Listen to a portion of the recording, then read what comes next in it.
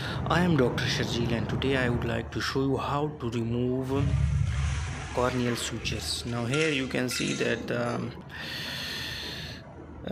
small incision cataract surgery has been done and 112 o'clock stitch is applied. So with the help of 1 cc needle, just go parallel to the limbus and slowly beneath the womb, beneath the corneal suture, then try to release it, and then with the sharp edge cut it.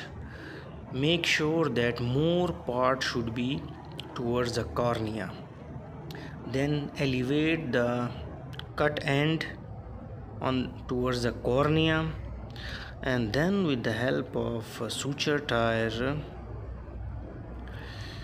hold the cut end and then sweep it parallel to the cornea inferiorly.